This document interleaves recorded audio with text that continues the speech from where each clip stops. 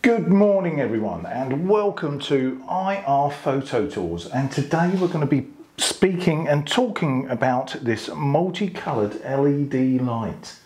Lovely old job.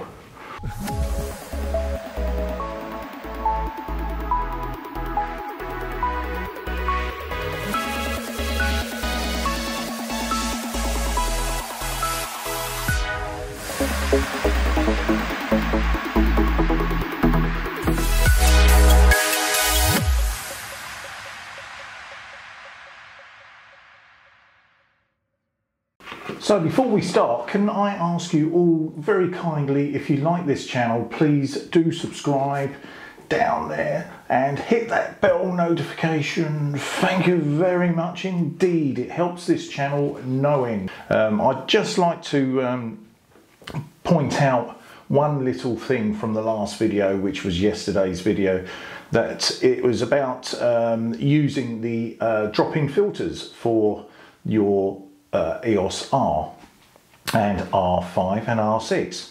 Now, can I just say and reiterate, thank you very much to a young gentleman who commented and did pick up on this. His name is Stephen Shunk, if I pronounced that correctly. Thank you very much, guy. The issue is you cannot use an RF 800mm on the adapter of the drop-in filter adapter. It is only designed for EF lenses, sadly. A big mistake on my part. I do apologise. It must be my age. Why I didn't think of that in the first place, I really don't know. I feel a bit annoyed at myself really for not picking up on that. I should know better. So anyway, thank you, Stephen. I do appreciate these comments very much. I realise I'm giving out information to all you guys out there, so apologies. So let's move on. Let's talk about something I do know about ish. Now, it's a new product from Aputure. Now, Aputure has got this new light. It's called the MC Any Colour Anytime, and it's a multicolour LCD light. And it's this one here, and this one here is amazing, and also that one behind me. So you can see the blue light behind me, just giving a bit of an ambient light to it, and also this side light on my face here. So that one there is just giving me a little bit of light on the side face here. I am using another light, and it's a big, massive, circular light, which actually you can see reflecting in my PlayStation screen over there, yeah, that's the key light for me. So that's a dimmable key light for me, which I use in the studio here. So lights wise, it's really important, I think, to get your lighting right. I'm also using one light on top of this camera here, which I shall show you here. Let's have a look. So there you go, there's that light, okay? That light there is just giving a little bit of catchment light in my eye. And what that does is just give a little bit of life to your eyes. Now, if you're wearing a hat like I am, then that catchment will hit the light. But because I want to hide my grey hair, and I haven't cut it recently, then I wear a hat. And the hat will cover the key light. Or the catchment in the eyes, should I say. So if you're wearing a hat and you like wearing hats, then probably use a light just to give a little bit of life to your eyes in the mornings. Okay, so what do you get in this lovely box? I take it it's the right way up. Yes, it is. So this box here, okay, it's the Aputure MC Any Colour Anytime multicolour LED light, and that is one awesome light. So what do you get in this light? Let's have a look. In the box we have the Aputure light itself. There you go. So that is the Aputure light, and the nice thing is it has magnetic strips on the back there, Magnetic strips right on the back there, so you can actually attach this to anything metal, which is quite handy. It also has your functions here, your on-off switch, which is on the side there. I don't know if you can see that, which is on the side here. You have a wheel, which is also not just a wheel to toggle the menus, it's also a press button as well, so you can go through the functions. So when you switch it on, that's what you get. So at the moment it's in blue, but you can change it on here, change all the functions on here. So at the moment I'm on hue, and we go to saturation. We can keep your finger in, and then it comes up with other scenarios as well, like that. And then you can scroll to where you need to scroll. Okay. BT is to connect your Bluetooth to your app on your phone, and then you can scroll to CC, which is, and press it again, that is your Kelvin setting. So once you're on your Kelvin setting there, for example, and we can see that, and you can scroll up and down on your Kelvin, a warmer light or a cooler light, and it's pretty cool really. It's a really good light. So you can get exactly what you need. The coolest light is 6,500 Kelvin, and it will go all the way down 3,200 Kelvin. Okay, so that's warm. So you've got a nice warm light. So you're going all the way up to, from warm to very cool. Hope you can see that. And that is up to 6,500 Kelvin on a cool setting. Let's see what else is in the bag. So let's turn that off for a second and let's see what else is in the bag. So you've got the light itself, and there's a lot of settings on there. So you get this handy little pouch as well.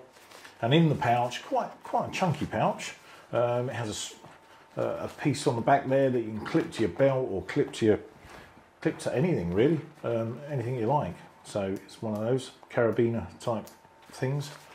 And in the bag itself, you get a nice fat diffuser, and that actually goes over the top of the light itself. Now you can see the difference in size there. There is a rim around inside there, so don't think that you can squash it right in, because you can't really. Well, you can, but it's not ideal. So you just want to put this diffuser over the top until it's clipped in nicely, like so. Let's see if we can focus on it. So it's like so. So that all that edge rim is seated nicely around the light itself. And that is the diffuser. Now with the diffuser on, that actually does make a huge difference.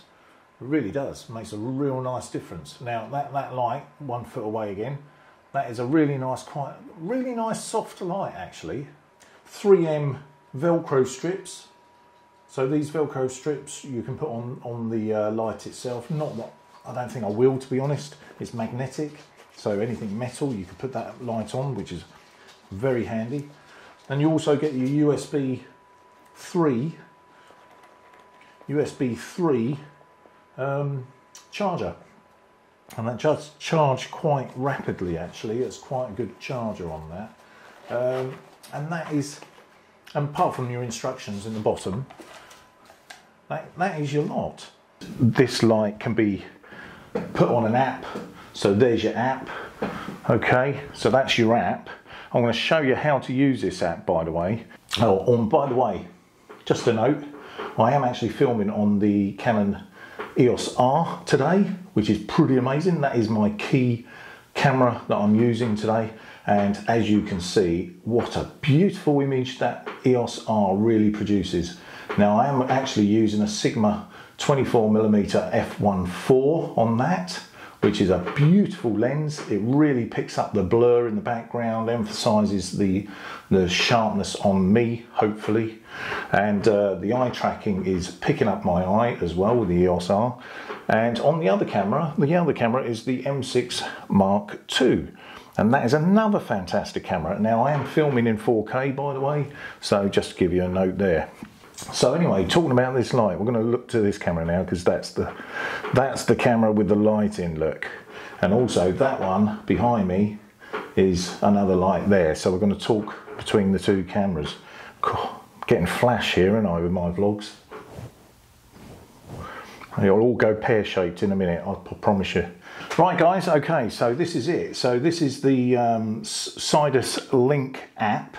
I'll put a link down below, funnily enough, for this app. It is in your Play Store apps if you're using Android, as I am. Just type in Sidus, S-I-D-U-S Link. It's Sidus Link, that's what it's called. So that's S-I-D-U-S. I'm going to put the link down below anyway, and type it down below for you guys, because my pronunciation might not come across very clear. You connect your lights via Bluetooth to your app, and the way to do that is literally click on to, I'm going to show you now, hold it down and you'll come up with that menu there. Okay, I hope you can see that. Press the BT and then you click BT, and then you click again for establishing a link between your light and your app. Now I'm not going to do it because I've already done it. So that's what you do to establish a link between your light and your app. Once you're on your app and you've registered, because you will have to register first, it is a bit of a pain because they do ask you lots and lots of questions, but you can skip a huge amount of that information anyway, so which I have done. You just put your key information in to register, that's all. We're on scene 1 here on on the app, and what we'll do, we've already basically connected our lights, both lights, that one behind me and that one there, we've already connected to this app, okay, and the app's on here. Click the scene that you've connected with your lights, and then you've got MC and MC, so you've got 2 MCs, okay. Now you can rename these if you press the 3 dots beside, so you can rename them, reset the name, and firmware update, and it looks like I have got a firmware update, so I won't do that now. On here I've got scene 1. Now you can have scene 1, scene 2, scene 3, you can have all sorts of scenes on this app, which makes it very clever. If you were to click onto that little circle there, what that does is indicate what light you're using. So I know I've got 2 lights being used, and you can see it flashing on and off there, okay, and also the backlight, you can see the backlight flashing on and off, okay. So I know that that light there, the MC COD 478, is my backlight, and the MC C24 CC1 is my side light, my fill light.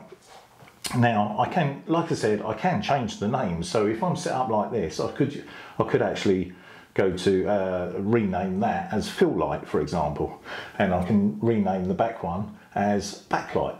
So it goes, you know, the more you've got, the more you probably want to organise it in that way. So we're going to use this side light now, okay, this side light for my SAD, the fill light. Now if we go on to, we'll go right at the start, so we've got white on the app, we have white, and we can change the intensity. As you can see there, the intensity is changing, okay, from 0 all the way up into single increments of 1%, 2%, all the way up in 1%. So that's really handy. So you can get a really fine-tuned light onto your onto your subject or whatever you're doing. The Kelvin is set at 6,500 here, but you can go all the way down to Kelvin 3,200. Now this is quite handy if you want to put a Kelvin into your film or your video and you want to set the Kelvin correctly, you can do that. I'm on auto white balance right now, so you know, basically if I was to mess about with the Kelvin now, I'll be here forever.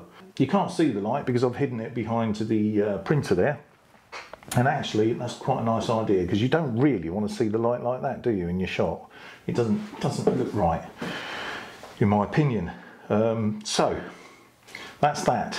So getting back, let's get back to that light. If you want to not bother with the sliders, you can go to quarter, you can go to half, or you can go to full, and that will give you those areas there. So we're going to go to half, and then of course you can do your Kelvin separately as well. You don't have to use a slider, so you can actually be more accurate with that if you wish.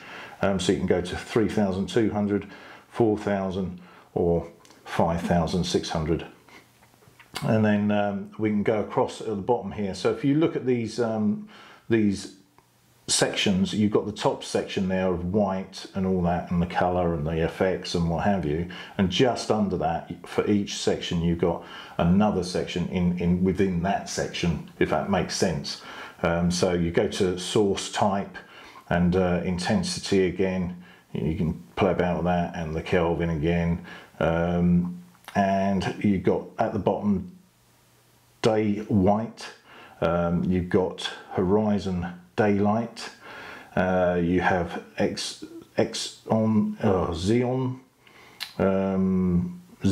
out as well, natural white, daylight, HMI 60. So there's loads and loads and loads here. So these, and studio lights as well, look. So you can have tungsten, and this light, I don't know whether you're noticing, but it's changing all the time. So it'll go to color, and we can change all the color spectrums that you want. So let's just look at that. So we can change all the colors of the rainbow. There are so many different colors that you can use, look. So I'm turning it around and it's just changing all the time, going to different colors. So anyway, that's that. So you can have it to any color you like. It has the H value and the S value percentage there. You can go down to here and you can change different methods here on these settings here as well. And then we can go over to effects, and what the effects does, this is quite clever as well. I can have any effect on the bottom here. All you do, literally, let's start with, let's go with that one. What's that, fireworks? There are lots of effects here. We'll just quickly go through them. As you can see there are a lot of effects. Just keep going and going and going. That's where we were. So let's start fireworks. You click onto fireworks. You can have the frequency. So we click onto fireworks. There you go. That's fireworks for you. And hopefully that'll come on in a second. And if you want to turn up the frequency, you can turn up the frequency, and that will go a little bit quicker, hopefully. So that's fireworks. So anyway, you can go from fireworks to paparazzi. There you go, paparazzi. Oh, I'm getting flashed out. Ooh. Yeah, lovely old job. And from paparazzi, you can go to party mode. So there's party mode, lovely old job. So we can turn the frequency up to go with our music. So what if you've got music on, you can actually go to the frequency of your music, basically. You can also turn the saturation right up, so you've got more colours in there. Light bulb, faulty light bulb, there you go, faulty light bulb. Anything gonna happen? There you go. And turn the frequency up, turn the Kelvin up. You can turn the Kelvin up or down on the frequency on that. You can also go to HSI or CCT. HSI, select a colour. So you can actually select a colour if you wish to as well, and go to say green or orange or red. Do what you like really on that, and go back, or you should confirm, sorry, confirm, and they select a colour, red, confirm. There you go, done. So it's my little fat fingers, unfortunately, on this little phone. And then you can go to lightning, and lightning, there you go, there's lightning, and TV, and frequency, let's do the frequency. So that's TV apparently, So it's changing all different things. Now TV, you could, all these lights basically are designed so you can hide them behind things. So it looks like the light's coming from a source. So for example, if that is the TV and that's got that flickering, as you can see there, going from one thing to another, you wouldn't want that showing in your shot. And then you've got pulsing, so you can have the frequency of pulsing. Let's have a look at that. So that's pulsing, and again you can change the Kelvin on that as well, so you can have a very bright white light to it. So let's have a quick look at that. Yeah, so there you go, you've got very bright white there. Okay, and then you go to fire. So there's fire, so you can have a fire glowing there as well. Just to show you that one, there you go, nice little glowy fire in, and put the intensity up. So there you go, just behind me here you've got your fire going on, which is quite nice, nice ambient light going on. And then we've got cop car. The cop car is quite good. Now with cop car, you can choose the flashes and colours that you want for your country. So that's quite unique in itself. So obviously this is red. Now I know with us guys, we have got blue. So we click on blue and then we click on the flash. I think it's is it a 2 cycle or 3 cycle? I don't know. Does that look like a British cop car? You tell me. And of course the intensity would be up. Now this would be quite cool if it was behind a window or something and you're filming a window or something like that. That'd be pretty cool. Okay, so moving on to party. We've done party, I believe. Do the speed, saturation, there's party. Yeah, lovely old job. So paparazzi we've done. So all of them, okay? So they're all fixtures and things that you can do with these lights.